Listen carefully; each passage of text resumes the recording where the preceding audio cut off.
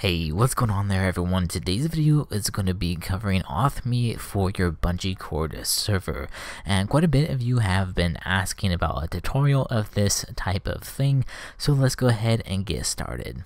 Alright, so once you have your Bungeecord network set up, you need to install AuthMe Reloaded to each one of your backend servers. So make sure you have all that set up, and then on your Bungeecord server only, we can go here, go to our plugins folder, and this is where we have the AuthMe Bungee. So make sure you have that only in your Bungeecord server, and go ahead and restart it, and then you'll get this folder. And this is pretty much the default configuration. The only thing I have changed is the auth servers, and I just set it up for my hub server. So the names here are going to be represented by what you have in your base configuration for the servers. So here is the hub, so make sure the name matches whatever you set in the configuration.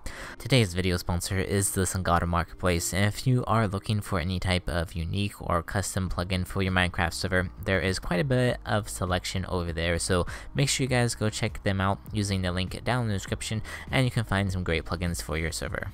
So now if we log in here with my super secret password here, as you can see we already have data registered on our hub server with AuthMe, and none of my other servers have any type of data registered, and that means we need to sync up everything with MySQL database. If I try to go to survival, it probably won't let me because we haven't defined the servers in our bungeeauth plugin. So let's go ahead and do that first real quick. So let me switch over to our configurations here. We go to our plugins folder, go into AuthMe, and then your config.yml. So as I mentioned, this is our main hub server that is registered as an auth server.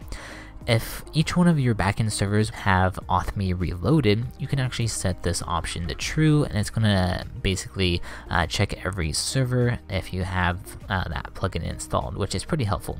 Or you can just list them out one by one, just depends on what you want to do. Everything else here is pretty much default. You can add some more whitelist commands if you want to add that in here.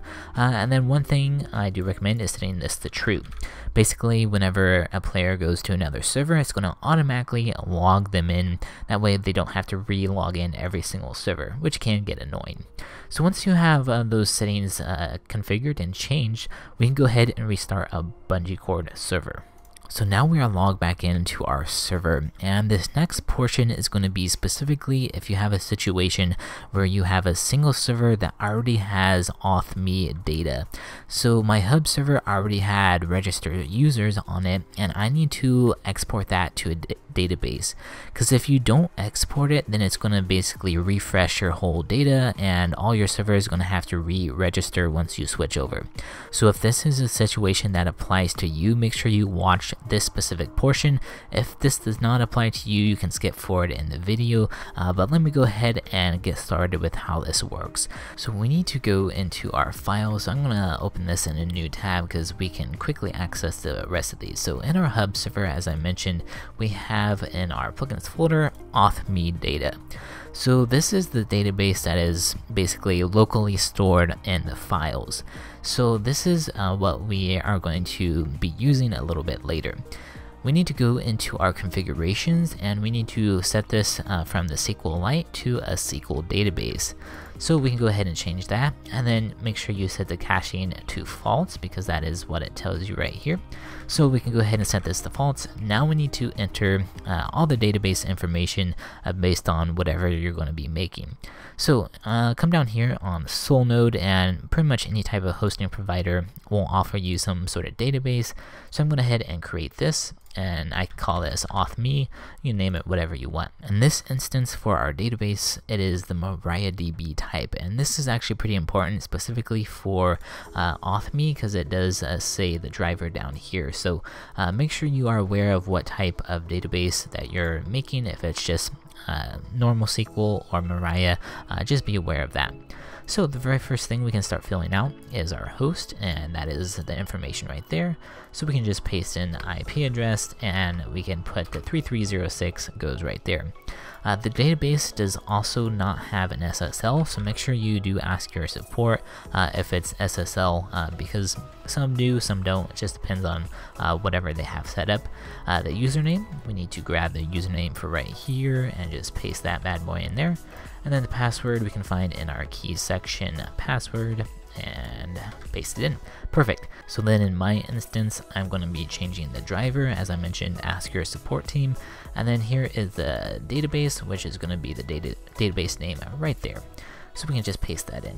So those are all the steps that you need for the MySQL database section. Next thing is we need to change one more thing. So I'm going to type in Bungeecord. At the very bottom is under the hooks section, and we need to enable Bungeecord right here.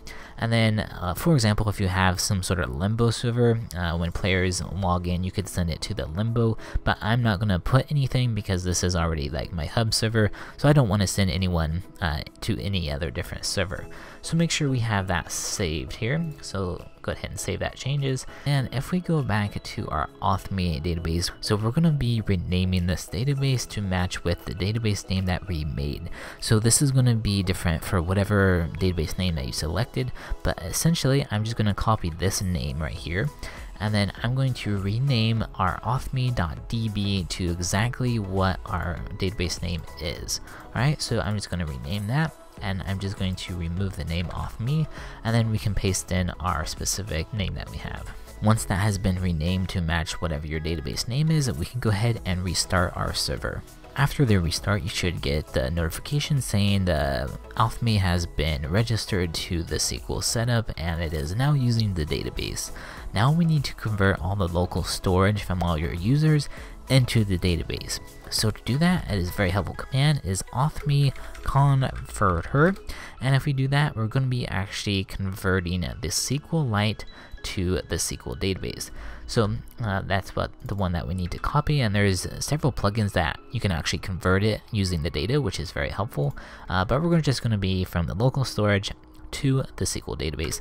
So go ahead and run that, and now it is successfully converted.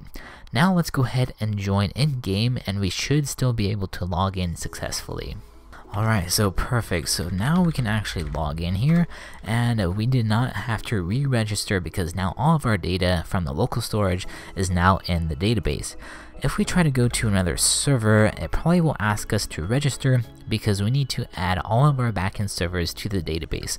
As you can see right there, it is asking us to re-register again because we haven't synced it up to the database.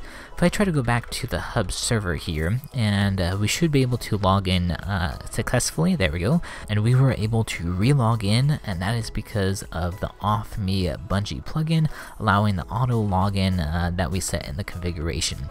So now we need to pretty much paste all of our database information to each one of those configs in our server. So let's go ahead and do that. So remember, our hub server has all the database information. So I'm just going to go to our plugins folder, go into AuthMe and the config.yml. So to make sure everything is pretty much all the same, I'm just going to copy this whole configuration and then we're going to paste it to each one of our servers. So I'm going to copy the config, and then if we go to I'm going to make a new tab here. So we'll go to the plugins and then the plugins on Skyblock. So here is the survival one, and here is our config.yml, and I'm just gonna highlight this whole thing and then paste in the new one and make sure everything successfully pasted, so that's good. Go ahead and save that, and then same for our Skyblock server, and then go back into AuthMe, our config.yml, and we can paste in all our data, and that's perfect. Now we can restart our Skyblock server real quick. So we can restart our Skyblock, and we can also restart our survival server. Alright, so joining back on the hub after we restarted everything, and now we are good to go. So let's go ahead and make sure everything is good. We can go to our survival server, and it should log us in automatically because of our database and then our AuthMe Bungee plugin. So there we go, it is working perfectly. We can type hi in chat. Good to go. So let's go to our Skyblock server, and we should have the same thing. Log us in automatically just like so, and then we can type hi in chat. We're good to go, guys. So that is how you set up AuthMe for your Bungeecord network and using a database. Hope this was helpful. Share it around if it was, and let me know if you have any other questions or comments down below. Have yourselves a wonderful day. Peace out.